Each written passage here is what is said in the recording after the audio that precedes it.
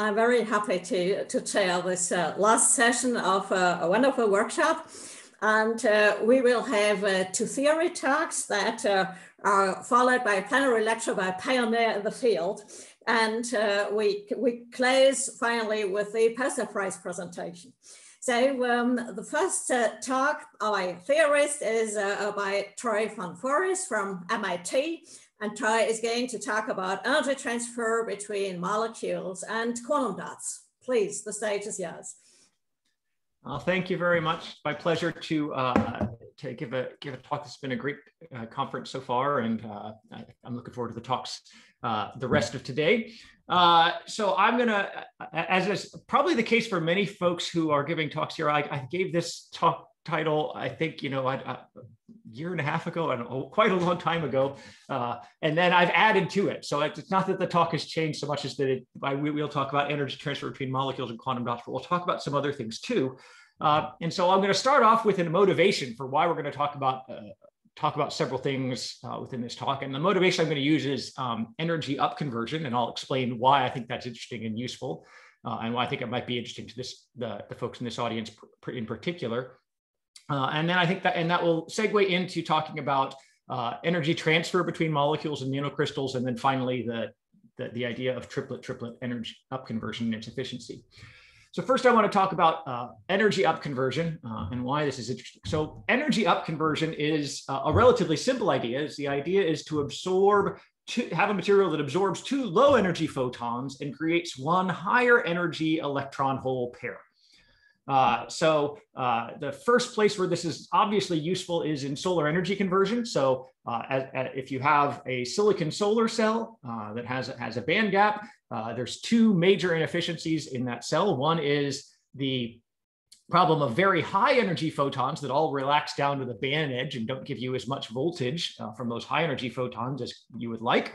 And in order to solve that, you try to use a process called down conversion, where you would take a high energy photon and effectively split it into 2 to create 2 electron hole pairs.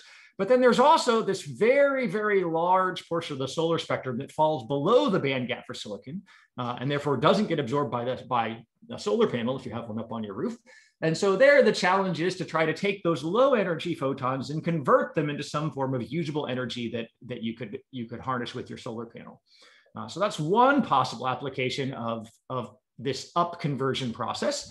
But there are a number of other ones. So another place where there's a lot of interest in upconversion right now is in sensing in the shortwave IR. So the shortwave IR is, as this picture indicates, is currently the favored technology for autonomous vehicles, self-driving cars, because it's less susceptible to particulate interference. And so there's a great demand for cheap shortwave IR cameras that can communicate and receive signals in the shortwave IR. And it's very difficult to find materials that directly observe these shortwave IR. But if you could somehow upconvert, say 2 shortwave IR photons up into the visible, then you could just use visible cameras in order things that detect visible photons in order to indirectly observe the shortwave IR. So that's another potential application for upconversion. And finally, the third kind of application of upconversion, which is slightly different, is actually in organic LEDs. In organic LEDs, of course, you're not absorbing photons, but you're emitting photons, so it's a reverse process. But in many organic LEDs, a lot of the blue light that you actually see from the LED typically comes from upconversion. In other words, there's 2 excitons that would otherwise emit in the red. They collide with each other and then create a single high energy exciton on a third emitter that emits in the blue. And so certainly at high drive, as you would see, for example, in a white light organic LED, it's quite clear that some form of upconversion is happening, although it's very difficult to say how much in practice. So I hope I've whetted your appetite and convinced you that upconversion is interesting. So why do I think upconversion would be interesting to this audience? Well, the reason I think upconversion is interesting to this audience is that organic molecules, I think, are quite clearly the most promising upconversion materials that exist. And the reason is that there's this process of triplet annihilation that goes on in organic materials, where you say, all right, I suppose I have two molecules in their lowest triplet state, and they're next to each other. Then when these two excitons run into each other, there is a process by which these two things run into each other, they pool their energy on just one of the molecules, the left-hand molecule, and create a singlet excited state on the left molecule. And the right-hand molecule gives up its energy, pushes it over into the other molecule. And then what you've created is a state that's in the singlet state. And as most organic molecules in singlet excited states do, it can then emit that high energy photon for you. And so for this to work, you need several things. You need your triplet states to be long-lived so that they can live long enough to run into one another. That, again, is something that organic systems are quite good at because spin-orbit coupling is weak, so triplets are long-lived. Now, it also requires your triplet energies to be situated such that twice the triplet energy gives you enough energy to create S1. And again, this is typically the case for organic molecules. There's, of course, occasionally molecules that satisfy the opposite, where and those molecules are quite interesting for singlet fission. But everything that's not a good singlet fission molecule is potentially a good triplet annihilation candidate. And then finally, the thing that it requires is on the right-hand side, this singlet excited state is only going to emit if S1 to T1 intersystem crossing is slow. And again, organic molecules typically have quite slow intersystem crossing because spin-orbit coupling is weak. And so this is, again, just an advertisement that says, all right, well, this is a conference about organic materials, and this is an electronic process in organic materials that is really where, you know, it's almost a no contest. Organic materials are better than inorganic materials here at this upconversion process. Now, there is a challenge, however, which is that in order to have triplet annihilation occur, you've got to generate these triplets. And of course, the downside of the organics is that the triplets themselves are not very absorptive. So you can't very easily generate those triplet states directly. So you need to have some kind of sensitization of these molecules in order to get this kind of upconversion to happen.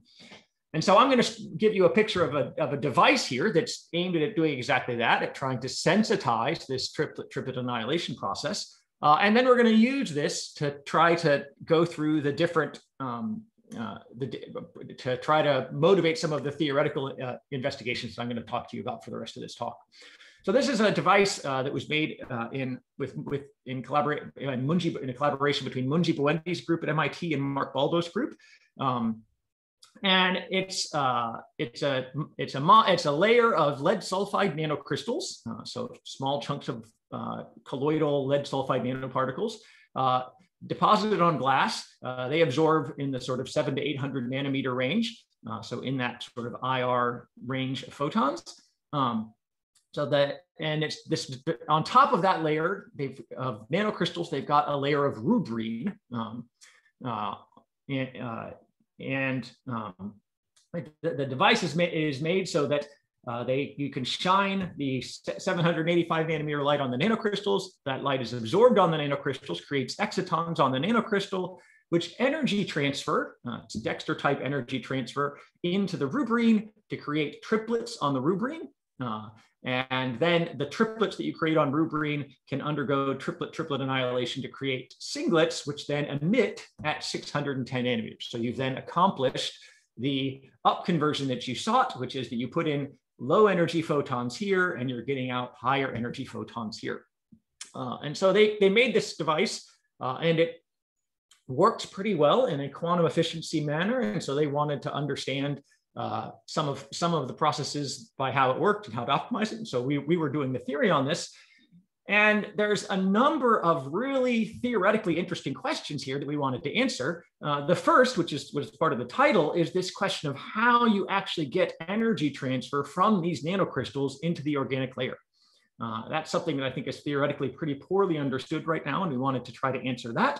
And then there were some second questions about this process of triplet annihilation. Observationally, we know it occurs.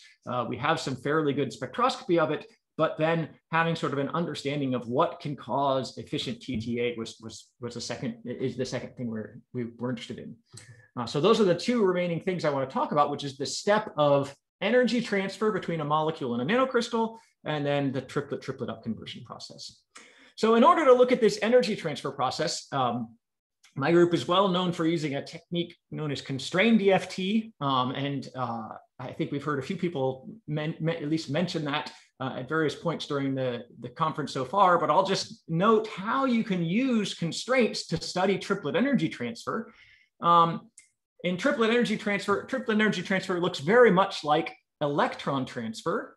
It still has a Marcus-like picture. It's just that instead of having charge moving from one molecule to another, what we think about is having spin move from one molecule to another. Because as is the case with most organic molecules are spin compensated, they're closed shell, so there's no net spin. And so when you create a localized triplet excitation, you create localized spin, sort of an m sub s locally that is not zero. And so we can apply a constraint and say, if I want to look at a triplet energy transfer from molecule A to molecule B, I can create one state where I constrain that net spin to be on the left-hand molecule, and that creates this left-hand state. And then I can do a second calculation where I constrain the net spin to be on the right-hand molecule, and that creates this right-hand state, which has a sort of free energy that looks like the red curve. And then I can characterize things like the driving force for triplet energy transfer, or the reorganization energy associated with triplet energy transfer from these states. But the thing that's going to be most important for today's discussion is that we can use this to compute the coupling between for triplet energy transfer. So the coupling between the initial and final states. And we do this simply by noting that on the left-hand side, I've created a wave function. On the right-hand side, I've created a wave function, and I can sandwich the Hamiltonian between those two wave functions to get the electronic coupling between the initial and final states. And so for something like triplet energy transfer, then I can say, if I use a Marcus-like expression, the rate of energy transfer is proportional to the coupling squared times some classical density of states. But again, for today, the main thing I'm going to be focusing on is this coupling. But once you have those couplings, you can do things like look at diffusion of triplets in an organic material. So here's, for example, triplet diffusion in tetrazine.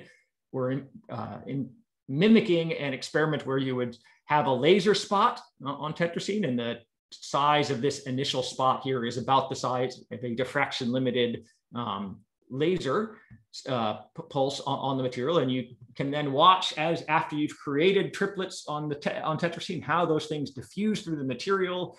You can look at the anisotropy of the diffusion along the crystal lattice. Clearly, the diffusion is faster along this anti-diagonal of the material in the way that we're envisioning it here. And so we can use these kinds of couplings to look at rates of molecule to molecule triplet hopping.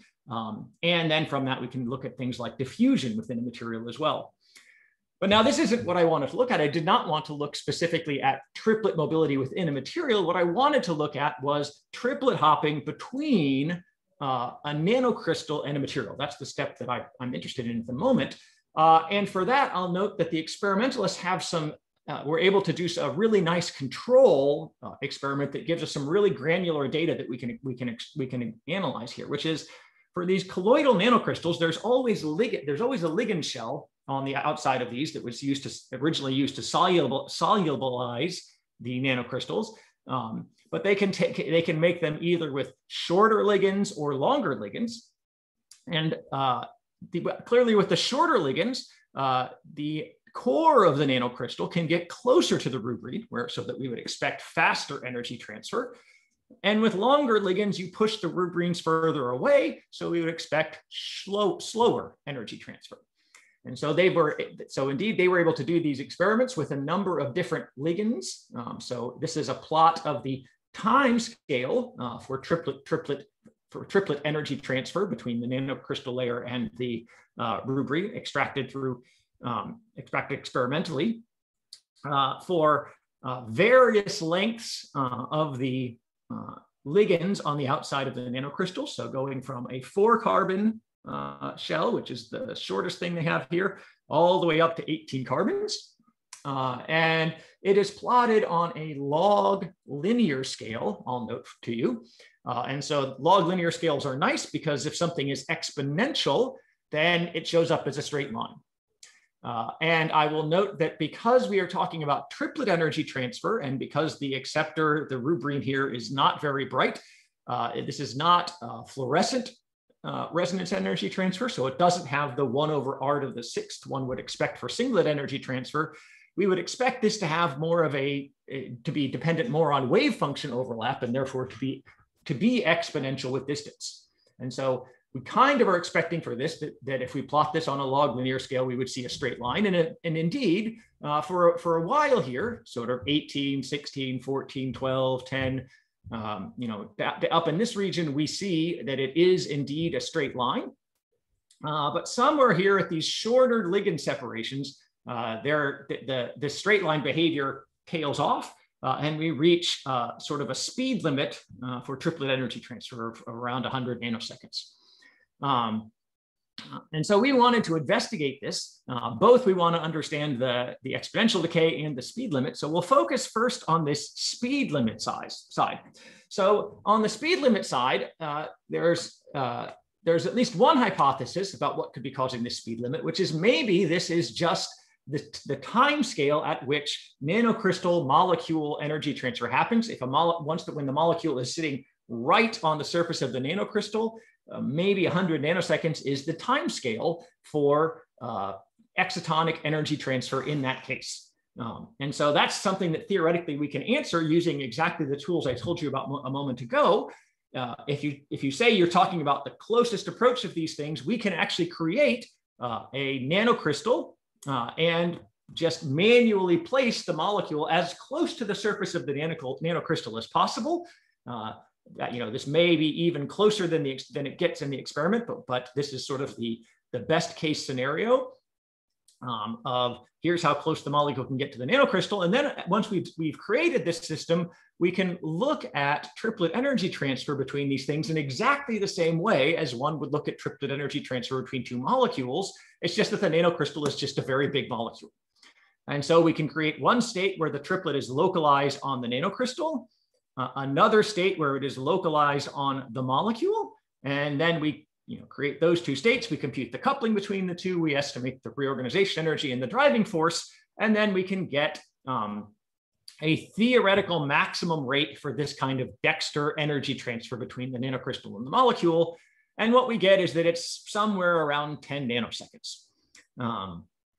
And that's not consistent with the experimental result, because the experiment says that the speed limit should be about 100 nanoseconds. And I'll note that on this triplet transfer time scale, the difference between 100 nanoseconds and 10 nanoseconds is quite substantial. That would put the theoretical maximum somewhere down where my cursor is there, which is, perhaps not shockingly, quite in line with what would happen if you extended the exponential increase in speed from long ligands all the way down to very short ligand thicknesses. So our conclusion from this is that this is not an intrinsic speed limit. This isn't this system is not hitting the fastest possible rate for triplet energy transfer between the quantum dot and the molecule. So something else is limiting the speed, the time scale of energy transfer. And we actually uncovered what we think is the right explanation in conjunction with another study that we did with Sean Roberts' group and Minli Tang, where they were actually able to create something where they could tether the molecule to the surface of the quantum dot, so that then they could get a more controlled geometry for triplet energy transfer. And we did the same kind of simulations for them. And as we did that, what we found was something interesting, which is that, I guess I should go back and note that here I pictured it as if there was only one triplet state that we could find on the quantum dot, but that's not actually true. If we're careful and try multiple different calculations, we can fairly easily get, I have only 5 minutes left. Wow, okay. Sorry about this. We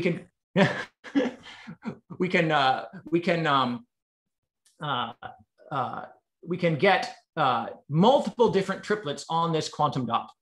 And so what we find is that, and if you look at those different triplets, There's one triplet that's that looks bulk-like, that's sort of spread out over the dot, and there are other triplets that appear on the surface. And what we see is that some of the triplets are on the wrong side of the dot, so far away from the molecule. Those are going to have very short transfer times. Some are on the surface near the molecule. Those are going to transfer very quickly. And then there are ones that are spread out over the dot that are going to transfer more slowly. And what Sean was able to show with his spectroscopic techniques is that actually the 100 nanosecond timescale has to do with interconversion of some of these individual substates on the nanocrystal needing to happen. So you need to actually land in one of these states that's near the molecule to get fast transfer. And it's the interconversion timescales that are somewhere around 100 nanoseconds, not the transfer time. And we've actually been able to also show that these types of surface states are really quite common. Even if we make an ideal nanocrystal with no ligands on the outside or anything, we find these surface states. So this is just an illustration of the spectrum of a very pristine dot that we got recently, where there are huge numbers of these surface states. So this is the absorption spectrum just showing all of the different states. So we've got all of the lines in the spectrum. And clearly below the bright peak, which is way, way up here, there are just dozens and dozens of low energy states. And here's a picture of what one of them looks like. It's a surface hole going to a bulk electron kind of state. So there are really large numbers of surface states in these dots, and they really do mediate and determine the timescales of energy transfer. So we feel like we understand this speed limit. The other mystery had to do with this exponential decay here, how fast and how that is. And one of the things that's puzzling is that this is actually the exponential decay here is quite a bit slower than we would have thought it would have been. So we're seeing here transfer from something that's 18 carbons away into the nanocrystal. And that seems quite far for dexter energy transfer. And we were able to also unravel this by working with Munji Buendi on this. We did some molecular dynamic simulations on the ligand spheres of these quantum dots. So these are pictures of the same quantum dot core, the same nanocrystal core, with different ligand shells. So different lengths of ligands. So from 3 carbons all the way up to 17 carbons. And what you see is that for the shorter ligands, the ligands are standing up. They're sticking out from the nanocrystal. It's a spiky ball. And then as the ligands get longer, they eventually fall over, forming what one might otherwise call a hairball, where the ligands fall over the same way you might, would happen when you comb your hair.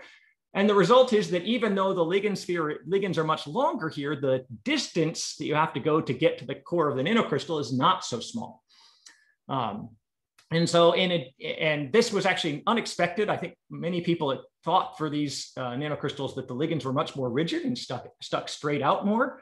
But through careful analysis of quantum dot arrays and the TEM structures, they were able to confirm that the distance between the dots, if measured carefully in the TEM, if you compare that with the predicted thickness of these ligand spheres, the agreement is really quite good. And so if they stuck straight out, the experiment in theory would be along this black dotted line, but it's not along that line. It's along this red curve, which shows the ligands falling over as they get longer. So that helped us to feel like we understood the ligand sphere. And I'm actually going to skip over this thing. We also did some kinetic modeling of this for multiple layers, which is somewhat less interesting. I do want to say something about triplet up conversion before I finish. And so the last step here now is triplet up annihilation. And so I want to emphasize that there is a maximum efficiency for triplet annihilation that comes from spin statistics. So if you have 2 triplets that run into each other, there's of course the spin statistics problem that you started out with spin and you wanted to end up in a state that had one singlet excitation and one singlet ground state. But we know that angular momentum coupling doesn't work that way. There's also the possibility that 2 triplets recouple to form a single triplet or that they form a quintet. Now, the quintet state on a single molecule is not energetically accessible. It's very high in energy. And so this channel at the bottom doesn't really contribute. But you are left with this triplet channel and this singlet channel, which both are energetically accessible. And so you then want to try to take these ratios, the fact that there's 1/9 possible probability of going this way statistically, 3/9 going this way, and that's my 20 minutes. So I'm now into question time. Is that right? Yeah. Okay. So I'll finish up quite soon here. And so you do the calculation based on this, and you say, all right, my maximum efficiency in this case should be 40%. I shouldn't be able to get a higher a higher singlet fraction than 40% efficiency for this upconversion process. And that's a bit confusing because there are at least a couple of examples in the literature right now of where we get higher than the statistical limit. So the triplet efficiency for this diphenyl anthracene molecule is reported as 50%. And then for rubrene, the very molecule we were just talking about, the efficiency is 60%, so higher than the statistical fraction. So how could this work? Well, the first hypothesis of how this could work is that maybe it's just an energy situation. So maybe, when you're making these triplets, maybe the energy from 2 triplets doesn't line up very well for this triplet channel. So I've drawn that in the picture over here. Suppose the energy for 2 triplets comes right here. You wouldn't be able to make the T2 state because it would be uphill. And then going all the way back down to a single triplet would be so much energy to dump, it would probably be slow. So that would mean that this middle channel would be inaccessible, and you would have theoretically possibly up to 100% efficiency.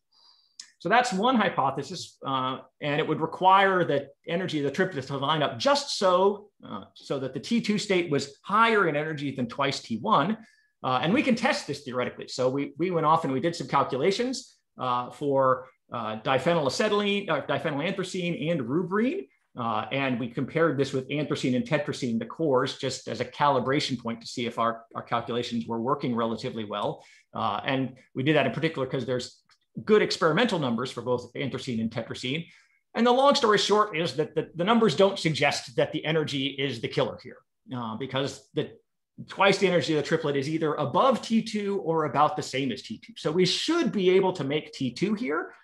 This channel exists. You can definitely make T2 out of 2 triplets. So then the other hypothesis about how this could be, how you could get higher than 40% efficiency is if the inner system crossing is actually fast, because then what would happen is some of these T triplets that you make through this otherwise harmful channel could get recycled back into making useful singlets. Now that wouldn't normally be the case. You wouldn't expect intersystem crossing to be super fast here because these are organic systems. But we've done some calculations that actually demonstrate that this spin orbit coupling is actually anomalously large for these phenyl substituted acenes. So that, for example, just looking at rubrene, for example, going from tetracene to rubrene increases the intersystem crossing rate by almost 4 orders of magnitude. So there's just a dramatic increase in the intersystem crossing rate here, which does dramatically increase the triplet annihilation rate to form singlets.